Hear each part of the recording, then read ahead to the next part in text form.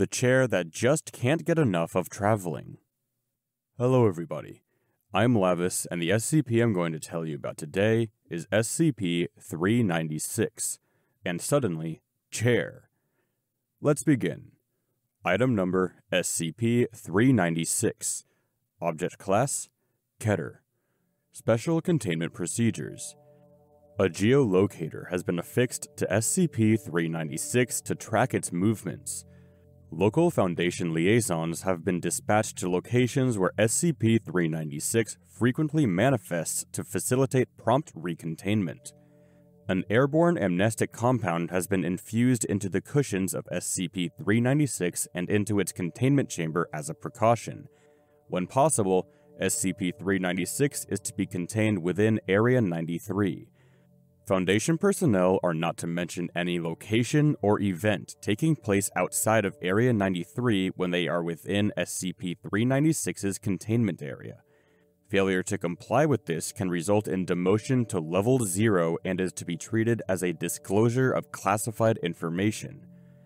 Current theories on enacting permanent containment are currently focused on finding ways to utilize SCP-396's awareness of its surroundings to create controlled environments and induce it to teleport there, which SCP-396 may become settled in repeatedly appearing. This closed-loop theory of containment is currently under consideration by the Area 93 leadership. Description: SCP-396 is a chair constructed of plastic and steel.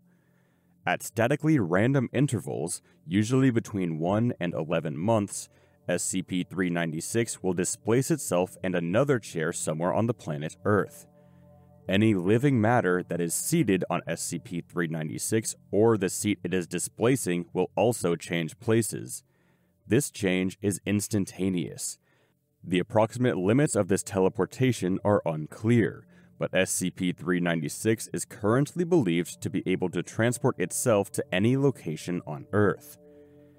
SCP-396 was discovered in a theater in Originally, it was classified as safe, as its area of effect was believed to be localized.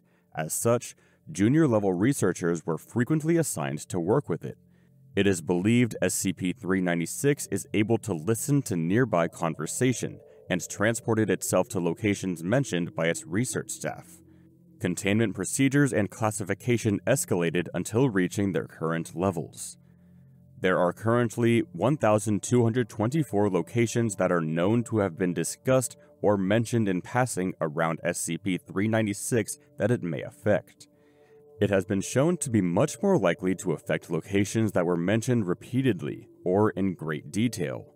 A full list is considered to be impossible due to incomplete records of SCP-396's early time in containment. Locations SCP-396 has affected: Cruise ship.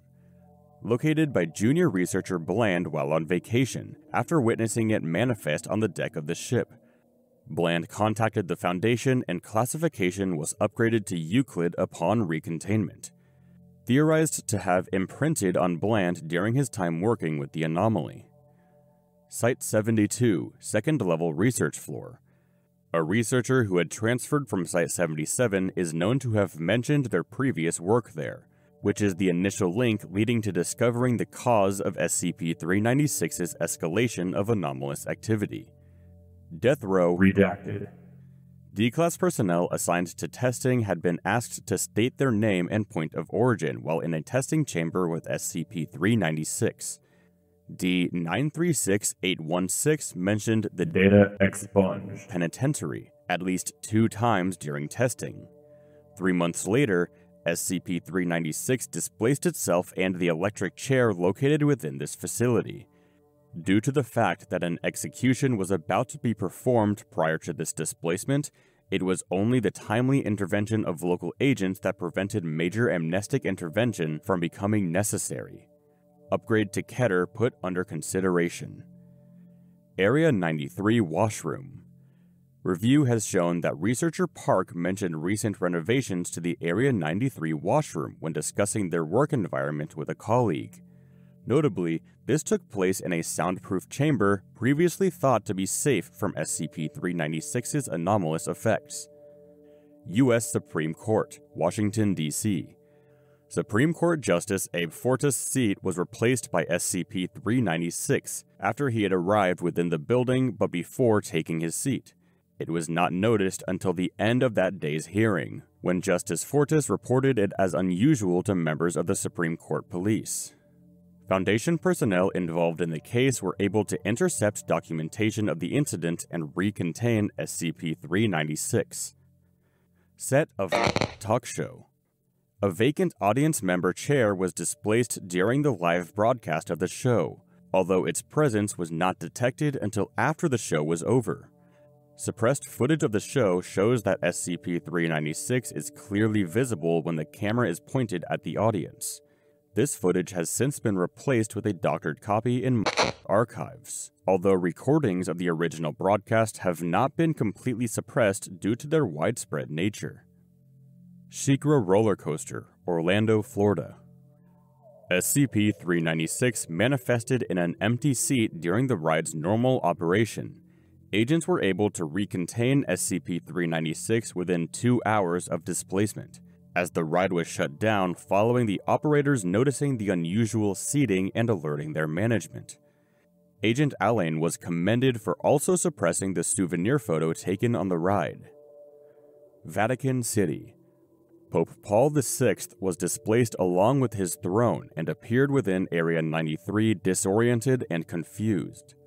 Light dosages of amnestics were able to convince His Holiness that the incident was a religious experience, and a deal was struck with Vatican City government officials to prevent widespread coverage of the incident. Addendum SCP-396-A. On September 18, during regular testing of SCP-1609, the anomaly unexpectedly began to show aggression towards D-939668. However, before any personnel could be injured or killed, SCP-1609 was displaced by SCP-396. Due to SCP-396's more remote location and secure containment chamber, there were no casualties and SCP-1609 was recontained without additional incident.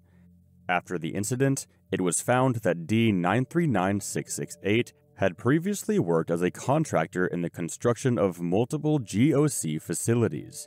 Security data is being reviewed to find out how SCP-396 was able to displace itself to Storage Site-08. Thank you very much for listening.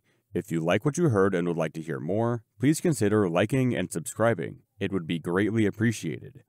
Also, if there are any other SCPs that you would like to hear me read, please leave them in the comments below. Have a nice day.